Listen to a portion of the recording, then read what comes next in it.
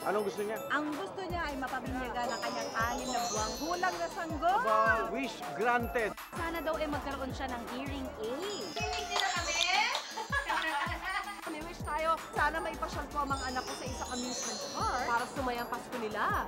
Ang wish naman ni Roel de los Reyes.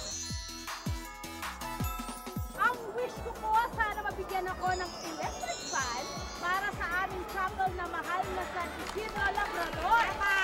Sana makanood ang aking ina ng Unang Hirit. Sa Unang Hirit, unang-unang ka. Sa Unang Hirit, servisyong totoo ang ganda. Sa Unang Hirit, ang saya-saya. Sa Unang Hirit, Unang Hirit, Unang Hirit, mangulit ka! Bukod sa Bagyong Ramon, may isa pang binabantayan sama ng panahon ng PAGASA. Alamin na natin ang detalye mula sa tunay na weather forecaster, si Mang Tan. I am ready! GMA Weather, serbisyong totoo ng GMA News.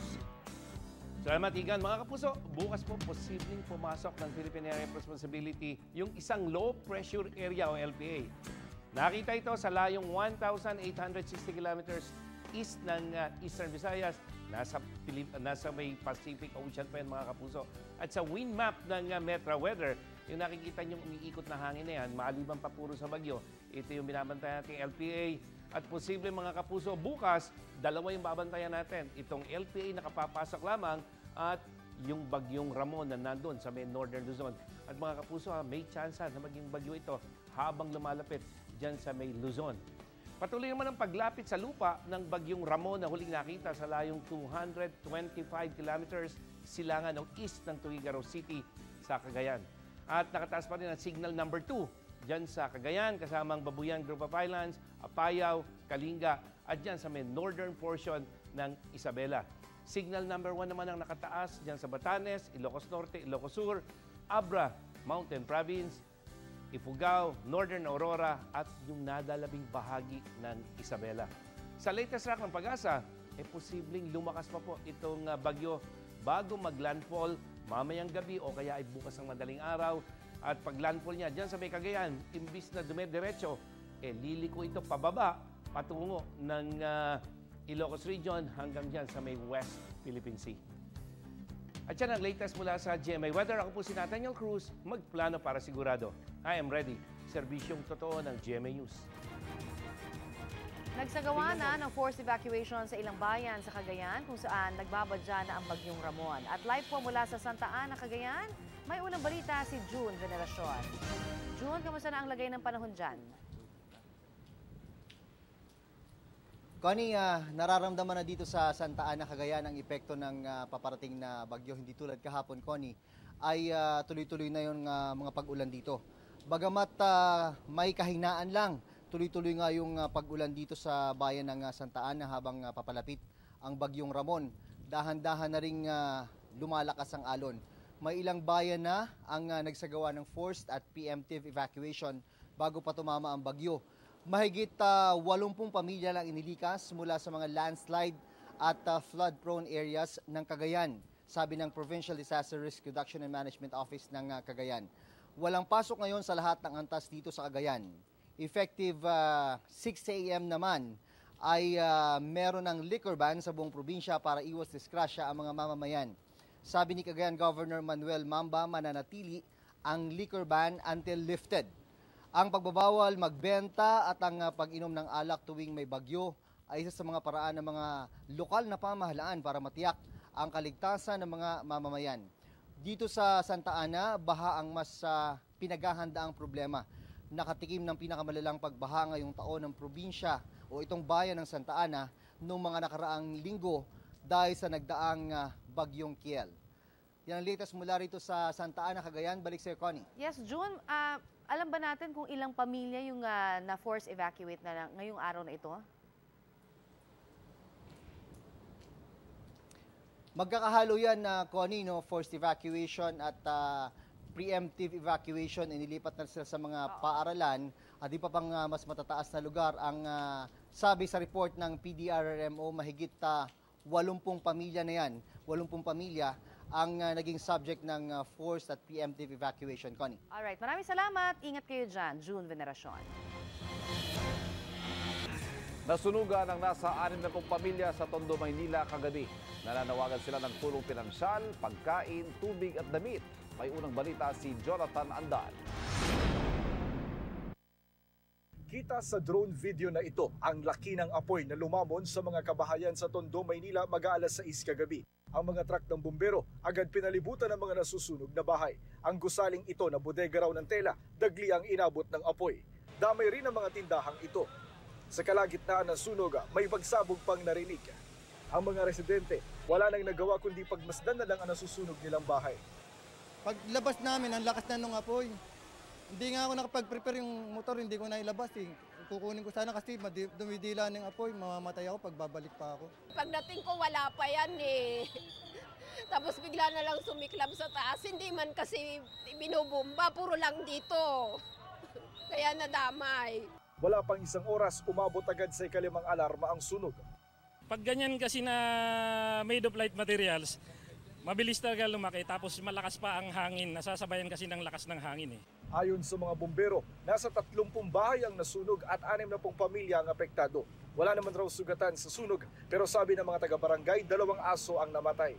Ang mga nasunugan, umaapila ng tulong pinansyal, pagkain, tubig at damit. Mayor Isko, nananawagan po kami sa inyo na konting tulong. Wala po kami nakuha, wala po kami naisalba kahit na ano, kung hindi lang po yung suot namin sa katawan. Sa mga nasunugan, ang evacuation po namin, center na gagawin namin, yung pong barangay hall namin. Inaalam pa ng mga bumbero kung ano ang pinagmulan ng apoy. Ito ang unang balita sa Maynila. Jonathan Andal, reporting. Matapos niyang makiramay sa mga kaanak ng mga nasawing sundalo sa Samar, personal na nakapanayan po ng GMA News si Pangulong Rodrigo Duterte pauwi naman sa Davao City. Sinagot niya ang ilang issue kabilang na ang kanyang kalusugan at ang pagkakatalaga ni Vice President Leni Robredo bilang co-chairman ng Interagency Committee on Anti-Illegal Drugs. Laging una ka sa balita ni Marisol Abduraman, exclusive.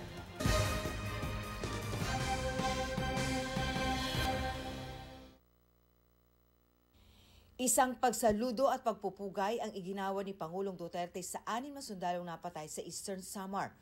Rosario, saludo ako sa iyo. Personal din siyang nakiramay sa mga naulilang kaanak ng mga sundalo at nagpaabot ng tulong. Nakipagkwentuhan at biruan naman siya sa mga sugatang sundalo na kanya ring pinarangalan. Ito ang unang pagkakataon na nakita ang Pangulo ng publiko matapos ang 3 araw ng pamamalagi dito sa Davao City. Tumulak din silang Tacloban para kumustahin ang kalagayan naman ng mga malubhang nasugatan. Saka muling lumipad pa Davao ang Pangulo kung saan tayo nagkaroon ng pagkakataon na makausap ang Pangulo sa eroplano. Natanong ko ang Pangulo tungkol sa kanyang kalusugan. Maayos naman daw ang kanyang pakiramdam bagamat meron daw siyang mga iniindang sakit. Lahat ng sakit nandito na sa akin kasi matanda na nga ako. I am old. Life has begun to take its toll on my health. At kung sabihin mo may sakit ako, meron. You name it, I have it. Natanong ko rin ang Pangulo tungkol sa pakikipagpulong ni Vice President Leni Robredo na kanyang itinalaga bilang co-chairman ng Interagency Committee on Anti-Illegal Drugs. Sabi ng Pangulo, wala raw problema sa pakikipagpulong ni VP kahit pangaraw sa ibang bansa. Pero dapat daw may limitasyon ito. There are certain matters that should be kept with the government. That classified matters cannot be shared. Once that she's out, I will fire her because you jeopardize the security of the state. Sa usapin naman ng pagbibigay sa kanya ng special power para mapabilis ang build project ng gobyerno na ayon sa kanya ay hindi naman palpak. Hindi mo pa pinagawa, sinasabi na corruption, may corruption dyan. Eh di, huwag na lang. Kung magduda kayo kung nag-corrupt ako, bakit mo pa ako bigyan ng pera? Especially emergency power. Pinag-iisipan daw ng Pangulo ang muling pagtatrabaho dito sa Davao City, gaya ng kanyang ginawa nitong mga nakaraang araw. Bagamat hindi naman daw nababawasan ang kanyang trabaho o mga suliraning kinakaharap, kahit papano raw ay nakakapagpahinga siya rito sa kanyang hometown. I get the hours that I usually am comfortable. 7 hours ako. Total nagigising talaga ako yung mga oras na yan. And I do not go back to sleep again. So after 7 hours, that's good enough. That's what my body needs. Mula rito sa Davao City, Marisol Abduraman, reporting.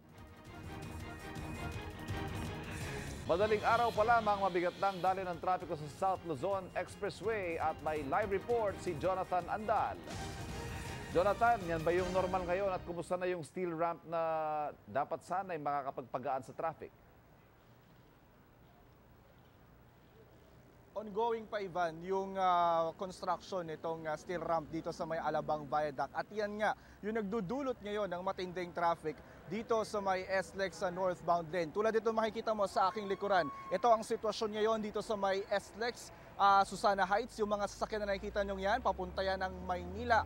At kita nyo naman, napakabagal ng usad, punong-puno ang lahat ng linya ng SLEX northbound dito sa may bandang Susana Heights. Yung ulo ng traffic na yan, Ivan, ay nandoon sa may Alabang Viaduct at ang buntot niyan, sabi ng SLEX Command Center, ay abot na hanggang doon sa may Southwood, sa may San Pedro, Laguna. Kaya ang sabi sa atin ng SLEX Command Center, 4:30 AM pa nagsimula yung mabigat na daloy ng trapiko dito sa may SLEX northbound. At sa mga oras na ito, simula kaninang alas 5 ay wala pa tayo nakikitang binubuksan na zipper lane sa southbound lane nitong SLEX at kahit pa punong-puno na at mabagal na yung usad ng traffic doon sa northbound lane nitong SLEX. Doon naman sa ginagawang temporary steel ramp, Ivan, yun ay magdudugtong mula doon sa Alabang Viaduct, paakyat doon sa may Skyway. Kaya yung mga motorista kapag nagawa na yon, by November 30, target na matapos yung steel ramp na yan. So by December, target daw yan magamit ng mga sasakyan ng mga na class 1 vehicles at may RFID. So pag nagawa na yon, imbes na dadaan sila sa may East Service Road, pwede na silang dumiretso paakyat ng Skyway mula pa lang sa Alabang Viaduct. So sa ngayon, Ivan, Monday morning, ganito pa rin ang parang usual na traffic ito dito sa may SLEX northbound. Punong-puno, mabagal ang usad ng mga sasakyan. Ivan. Sakit sa ulo, Lunes sa Lunes. Maraming salamat, Jonathan Andal. Hindi kay Santa, kundi kay Yorme Isko Moreno may Christmas wish ang mga vendor sa Divisoria. Hiling nila, payagan na ulit silang magtinda sa mga dati nilang pwesto. Live mula sa Maynila, may unang balita si Cecil Villarosa. Pero Cecil, nangako na ba na hindi magiging burara sila? Magandang umaga sa inyo, Igan. Kung pagbibigyan marahil ang dialogo na hinihingi nito mga vendor, ay isa yan sa maaari nila na gawing kompromiso dito kay Manila Mayor Isko Moreno. At ngayong umaga nga inaantabayanan dito sa Bonifacio Shrine ang pagtitipon na gagawin ng grupo ng mga vendor mula sa Divisoria. Ang pagkilos ay pangunahan ng Divisoria Vendors Association. Sasabayan nila ang nakatakdang flag raising ceremony dito sa Bonifacio Shrine na regular na ginagawa tuwing araw ng Lunes ng Manila City Hall. Reklamo ng mga vendor nang dahil nga sa kabi-kabilang mga clearing operation ay napagkakaitan sila ng kanilang hanap buhay dahil nawala yung kanilang mga dating pwesto sa kahabaan ng rekto sa area ng Divisoria at maging sa mga kalapit na kalsada. Ikinasa ang protesta higit isang buwan bago magpasko. Alam naman natin, Igan, na kapag ganito magpapasko, kilala ang Divisoria na puntahan ng mga mamimili. Pinuntahan namin yung bahagi nga ng Divisoria dyan sa rekto at nadat na namin kanina na mayroong truck na naghahakot ng basura pero malinis ang kapaligiran mula sa mga vendor. Maluwag na nadaraanan ang bahagi niya ng Divisoria ng mga sasakyan. Samantala, ang sitwasyon naman dito sa Bonifacio Shrine ay kung inyong mapapansin, nakapwesto pa lamang sa mga oras na ito ang mga pulis, gayon din ang mga empleyado ng Manila City Hall at inaantabayanan pa rin hanggang sa mga oras na ito ang pagdating ng grupo ng mga vendor mula naman sa Divisoria. At live mula dito sa lungsod ng Maynila, balik sa inyo, Igan. Maraming salamat, Cecil Villarosa. Samantala, 3 naman po ang arestado matapos makuhana ng mahigit 1 milyong pisong halaga ng droga sa isang condo unit sa Barangay Santo Cristo, Quezon City. Narito ang unang balita ni Darlene Kai, live. Darlene. Connie, 250 gramo ng hinihinalang shabu na nagkakahalaga ng 1.7 million pesos ang nasabat ng Galas Police Station sa isang condominium unit sa Barangay Santo Cristo, Quezon City. Ayon kay Police Major Bernardo Pascua, ang OIC ng Galas Police Station, bandang alas 3 ng madaling araw nagpositibo ang kanilang operasyon. Arestado ang 3 suspect. Kinilala silang sina Zainuddin Ensyo, Emeline Luna at Mark Mercado. Target daw talaga ng operasyon si Ensyo, nakalalaya lang noong nakaraang taon matapos makulong sa kasong may kinalaman din sa illegal na droga. Ayon pa kay Major Bernardo, may informant daw na nagpunta sa kanila para itimbre ang illegal na gawain ni Ensyo. Kaya agad silang nagkasa ng buy-bust operation. Yung mga condo unit daw ay mahirap matrace kasi mahirap ma-penetrate ng basta-basta kaya ginagawang pugad ng ilang tulak. Pero nang aming makapanay ang mga suspect, lahat sila ay itinatanggi ang mga paratang. Sabi ni Ensyo, tricycle driver lang daw siya na inutusan magbantay ng kondo. Wala raw siyang alam sa droga. Si Luna naman, aminadong gumagamit dati at nakulong na sa kasong may kinalaman din sa illegal na droga. Pero kanina, emosyonal siya ng aming makausap. Sinabi niyang nasa barangay tatalon daw siya at bibili lang sana ng itlog. Hindi raw siya nagtutulak. Emosyonal din si Mercado. Hindi raw niya kilala ang dalawa at bibisita lang sana sa ibang condo unit. Tapos sa hinila na lang umano siya ng mga pulis. Ayon naman kay Major Mercado, karaniwan na raw sa mga drug suspect na itanggi ang kanilang illegal na gawain, lalo na at ganito raw kalaki. Alibay na lang daw ang sinasabi ng mga suspect. Mahaharap sila sa reklamong paglabag sa Comprehensive Dangerous Drugs Act. Connie, ay patuloy ang investigasyon dito sa kasong ito at sa 3 naarestong mga suspect. Ang ilan sa mga alamin ng pulisya ay kung saan kinukuha ang mga kontrabando at kung sino pa ang mga kasamahan nila. Yan muna yung latest mula dito sa Quezon City. Balik sa iyo, Connie. Maraming salamat, Darlene Kai.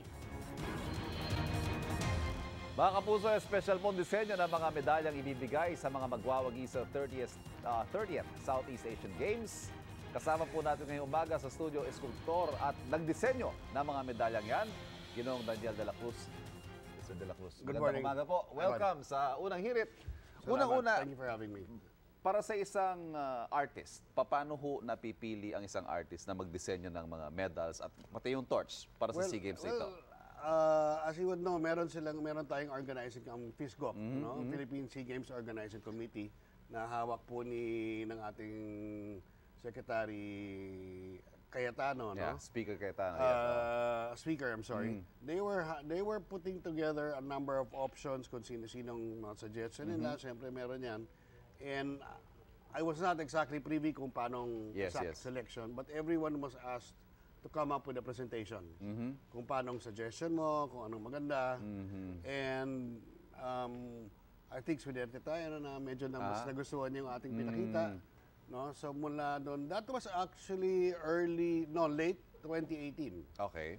Nung nasabi sa akin, okay, Daniel, nagustuhan po nila yung disenyo, maaari ba natin pag-usapan? At itanong ko na rin po, para sa isang artist tulad ninyo, what does it mean for you na kayo po ay napili para gumawa ng ganitong obra para sa bayan? Actually, what it means for me is not really the medal or the torch per se of designing it. For me, ang pinaka-importante sa akin is, I know medyo mahaba yung proseso, medyo mahirap ang gawin, but ang mas importante sa akin ay, so far, ilang dekada na nangyayari sa Pilipinas, madalas maraming parating kung sino man ang ating administrasyon, masama yung tao, masama yung loob. Right. But ang SEA Games para sa akin ay isang bagay na makakapagbuo ng bansa, makakapag-unite sa atin. And at the same time, for once, this is something that is a cause to celebrate, cause to be proud of. No? And naisip ko nga, to be part of it will be something na parang for me, unang-una historical, mapagyayabang ko sa aking mga anak, sa aking mga apo, pag dumating doon.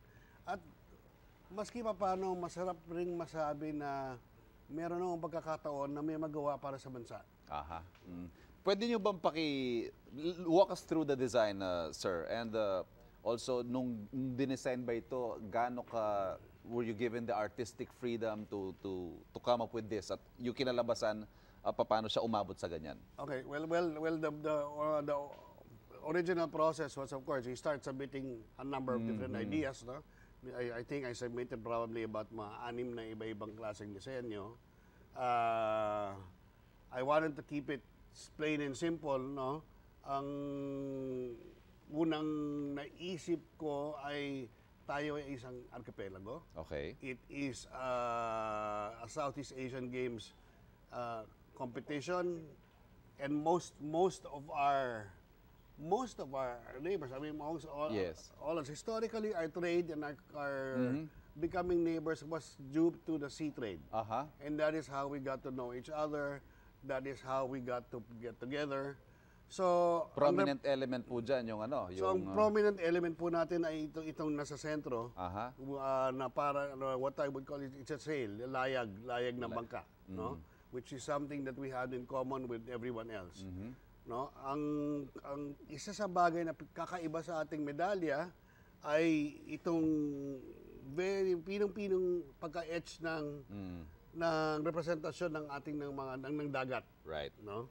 It is a very new technique to be able to do something like this.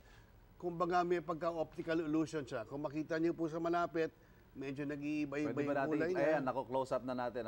Yan, medyo nag-iiba-iba yung kulay niya. Kakaiba rin yung po yung pinagawa, no? Yung techno-layer. Laser etched po itong mga yung mga actually, patterns it's very, very heavy dye stamping. Kadalasan po pag ang normal medal, ang ginagawa ay cast. I don't know what the term of that is in Tagalog.